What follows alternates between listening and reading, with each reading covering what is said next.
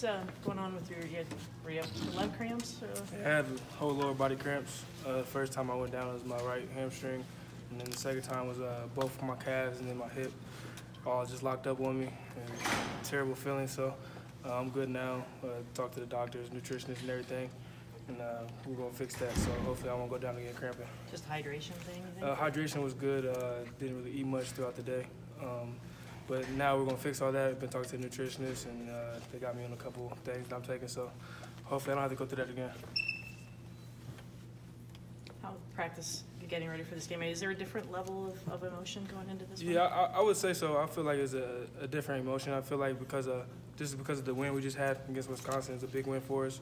And, you know, now we get to go play our rival, Michigan State. So I could definitely see a switch in the focus, and we're pretty amped up for it and can't wait. How do you keep that focus under control, like when you have a big win like that, to not get like overconfident? Yeah, that's the thing about it. You know, you don't want to get too overconfident or too hyped up too early. We want to, you know, play our game the right way, execute the game plan that the coaches give us throughout the week, and just try to, you know, get all our mistakes out early in the week so we don't have to, you know, go through those pains on Saturday. So just staying focused, but also, you know, we know it's a big game, so just try to stay even keel. What challenges does Lurkey present? I mean, he's good on his feet. He throws a good ball, quick release. I think this is like his third year in the system, so he's really comfortable back there, and you could just tell watching the film. And he's going to be a challenge for us. Tyree, how much is the secondary talked about Felton Davis? I mean, just, you know, we talk about all the guys we go against, and you know, we just try to, you know, play our game as we can as a secondary, and trust each other and have each other's back throughout the game. We don't try to focus on no individual, really. We just try to go out and play our game. How much is we started talking about your experience last year, but I mean, you've been there, done that with this rivalry. How much is your experience kind of rubbing off on some of the younger players? I mean, I feel like it's good, not just me, just all the guys that have been playing. They got key roles on this team. They're feeding off a lot of the older guys, a lot of the guys that are playing, and there's some guys that feed off the younger guys that are doing well. So, I mean, we just try to show a good example in the locker room and on the field, and I feel like we've been doing a good thing like that this year. So, just got to keep that moving. Our team will get better as that goes on. When you're working as a captain, you and Devin, do you cross over with the offensive players too, or you just feel like you captain the defensive guys? Yeah, we have a lot of conversations together.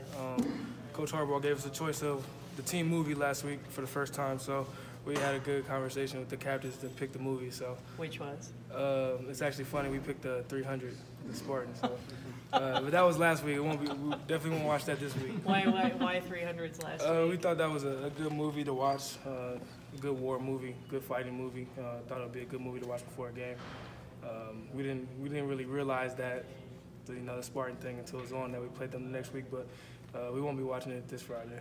You really didn't realize? I mean, some people might have did, but like as the captains, as we was discussing it, we didn't realize it at first. So. Are you gonna one-up it this week with the movie? I think we might be going with Friday Night Lights. I'm not sure, but we'll discuss it together as a captains again, and I think we like it like that. Coach Harbaugh giving us the option to pick the team movie on Friday night, so we like it like that. What is a movie night like, especially before a game like this? I mean, it's really chill and relaxed. You know, you just get to you practice all week so hard, and you finally get to Friday and just kind of relax and focus on the game plan and come together as a team and just watch a movie together. It's pretty relaxing, and it's a cool thing to do. Get your mind ready for the game. Has Coach Harbaugh given the captains any other decisions to make?